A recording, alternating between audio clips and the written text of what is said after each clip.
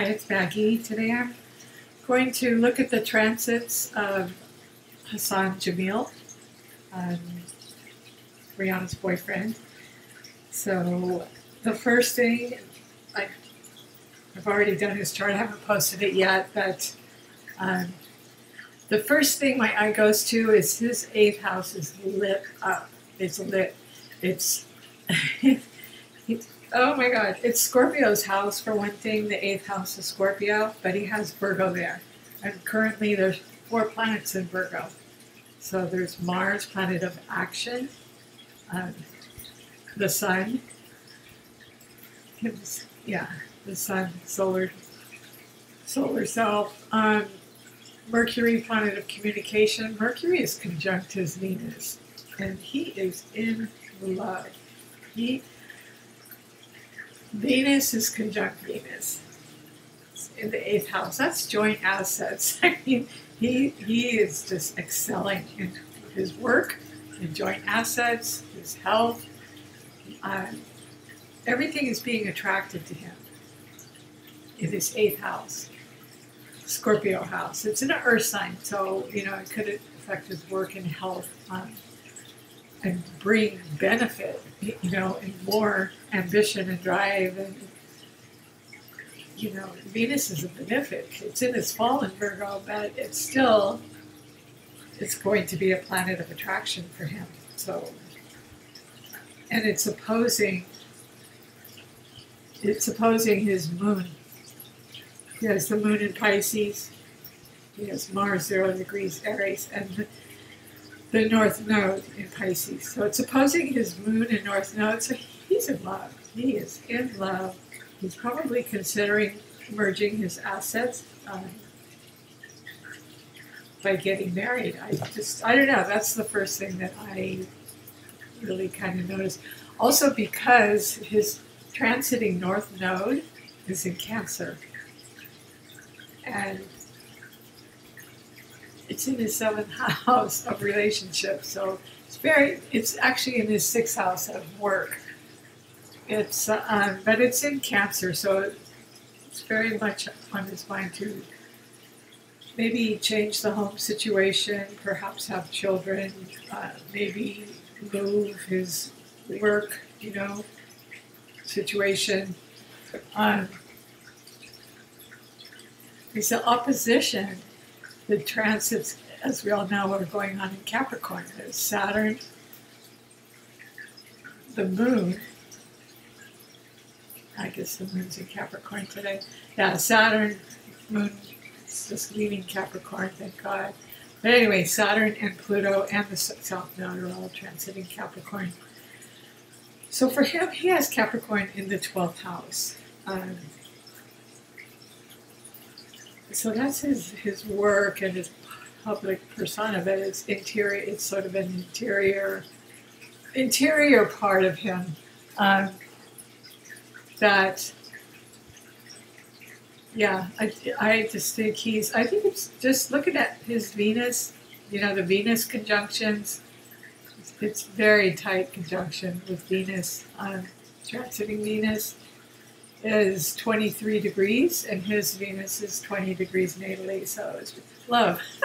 He's in love, very much on his mind, communication, maybe merging their work together, he and Rihanna somehow, merging work, assets perhaps, and that came from the 4th house. His 4th house is Taurus.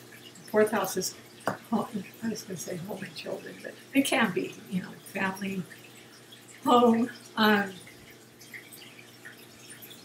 So Uranus is there, planet of changeability. So he could just up and move. Or something about his residence or his family is going to change. Be liberated, sudden, unexpected change, or his finances regarding the home. So that could change in a good way, or it's just going to be unpredictable. Uranus is very unpredictable, but it will be in his 4th house, and it is in Taurus. So Taurus is his resources, his values, and it's in the house of the home. It's in Cancer's house. So something's up with his home life. Yeah, there's going to be a change in his home life. But the North Node opposition is up for everyone. Everyone, you know, the opposition between Cancer, getting your personal security needs met, and for him it's his work and personality, which are all kind of tied up in one because he was born into this billionaire family.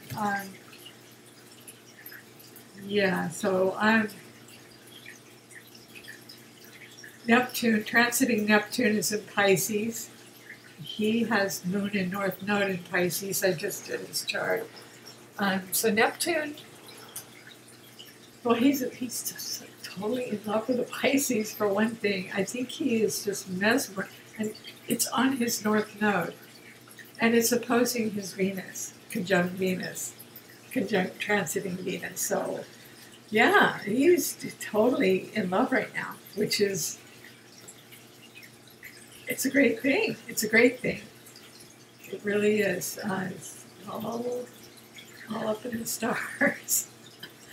Yeah, it's but the North Node, yeah, so what I'm trying to say is he is mesmerized, absolutely mesmerized by Rihanna's beauty. I mean, he truly is.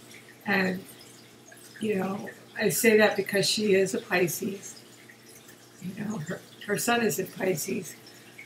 His North Node is in Pisces, and his moon's in Pisces. And transiting Neptune is in Pisces. So he sees her glamour, and it's just mesmerized by her. I just did their synastry chart. That's why I'm talking this way. But this is what I'm seeing in his transits, really. All this Venus attraction, and opposing the North Node. Yeah, so transiting Chiron is in Aries, in the third house of communication.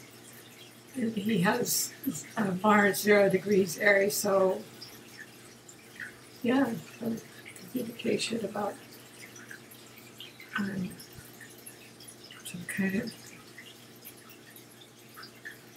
I don't know how we're going to hear about that, but yeah, we're going to be hearing about him because 0 degrees Mars, it's in Aries. He has Aries in the third house, and he's in love with an Aries ascendant, rather, an Aries moon woman. So Chiron in Aries is just kind of making your personal wounds public. You know, it's like overcoming your.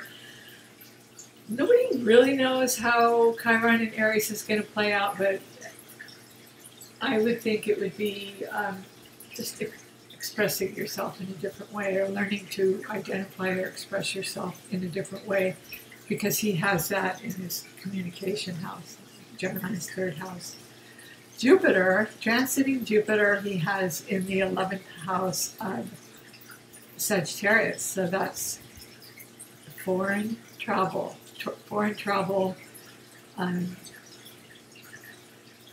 higher learning. You know, he is